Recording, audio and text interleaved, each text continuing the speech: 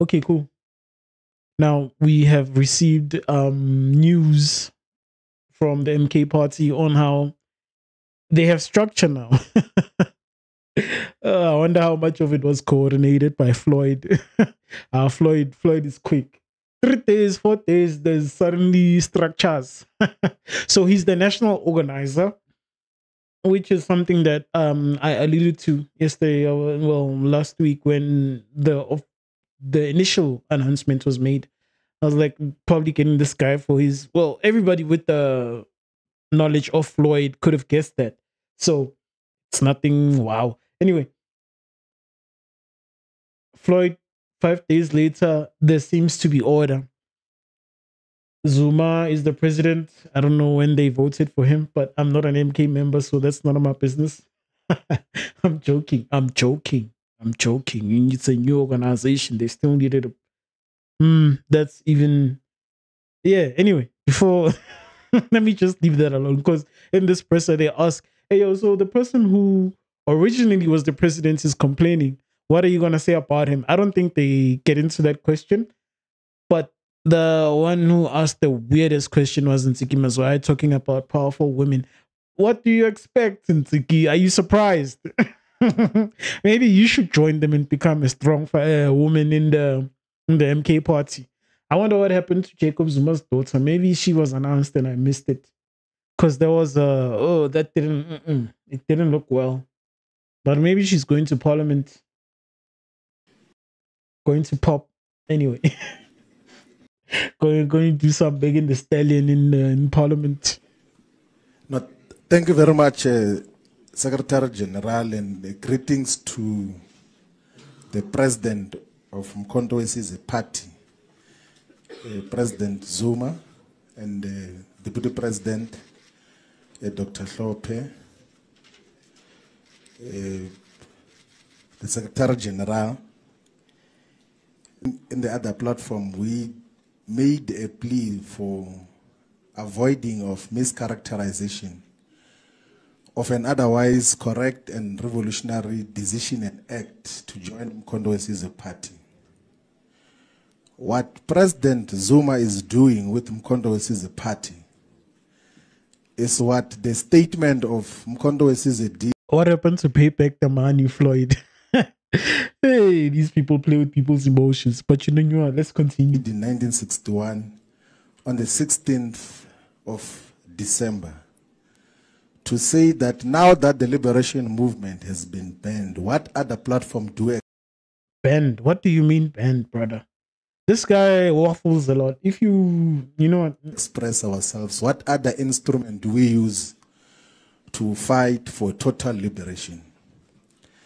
There is absolutely no doubt. This guy, it's strange that he's talking about absolute liberation while he's campaigning or canvassing for a former president who he was complaining about. Do you see the irony there? Like the guy that you went to the MK party for could have done everything that you guys are canvassing about. Why didn't he do it then? Why didn't he go for total liberation at that time? You know, they keep on using words to distract people, and I hate that. Like, just get to the point. What are you there for? I'm here to maybe see a better, clear way to become president. Because look at those old people, the deputy and the president. They look like they should be in a retirement home. It's like, fine, there's a clear shot up. But what he's forgetting is that he's joined, and within his level of management, there are people who want to be president of the MK party too. But whether this works out in his favor, nobody knows. What do you think, or what do you think Floyd Shivambu should have done when he left the EFF? Which party do you think he should have joined if you don't think he should have joined the MK party? That the liberation movement is no longer existing in the form that it's supposed to do. It has been captured totally. It is directed from elsewhere. And then this is a platform. And what is unique about Mkhonto is a party, and it's a purposeful foundational approach and principle. He said purposeful foundation. Okay, no, he said foundations. What foundations, brother? Because it seems like you came with those foundations. Is to assemble people who The only foundation here is Zuma. I'll stop lying. can govern society to come and govern society in South Africa. It's not wishful thinking to say that we've got these ideas of what we're going to do. Is to assemble the best of the best. So if you were to check even with the people that have been identified now, the first consignment that is going to the National Assembly. I wonder how many of those people he's actually called out in Parliament. If you go to check their track record objectively and not bled by these nonsense of right-wing media platforms. Well, so news are nonsense now, Floyd, if they don't benefit you. My brother. You will accept that the contributions that Brian Molefe did in the public investment corporations, in the Transnet, in Eskom. Transnet sucks. Eskom is, well, Transnet is even worse. Prasa is dead. Oh my God. What is he talking about? You will appreciate the contributions that Esiabonga Gama did and contributed in Transnet. Transnet is dead, almost dead, as I said before. What is this guy talking about? Is he going to name someone else who fucked up the Nile? Someone else who fucked up our water systems? Our problems didn't start with Ramaphosa. They started 15 years ago when Mr. MK became president of the ANC. Well, when was that? Like 17 years ago, 2007. Let's be honest now and not change history. And I'm not saying any one of them is better than the other. I'm not saying I'm a Ramaphosa supporter, but we need to keep these people accountable for the shit that they say and the shit that they do. Let's be honest, guys. Organizations. Whatever can be said, even with the former SARS commissioner, there have been a lot of SARS began to tank when Zuma was, all these things you should pay attention to. And what they want to do is always blame the reporters and the news outlets and not look at the accounting and prove that they are being lied about in court instead of using people to fight their crimes. They always want people to canvass for them outside of their court cases and such. And when those same people face legal consequences, there's no one canvassing for them. So why are you canvassing for these people? Because when they're in court, we are going to hear who's lying. Is this person being framed? We are going to get all the details so that we can judge for ourselves. But everybody doesn't listen. They just take that this guy said, these guys are lying about me. And then they do. You don't even listen. And what they do is they hear the side of their lawyer. They don't listen to both sides of the argument and judge for themselves. They want their favorite person to always be correct, which is not possible. It's not possible. Things which were misled about for a very long time, that everyone else who is not a puppet of the establishment is enemy of the people. That is not the case. It is. No. And people will think that I'm saying this because I'm on this platform now only. You can check the public statements and writings and articles and even interviews that we did when we came to the realization that for a very long time we're misled in terms of our characterization of society. They said there's capture because they were no longer in control of key state institutions. Oh my days. The white capitalist establishment. Whoa. I can't. I've heard enough.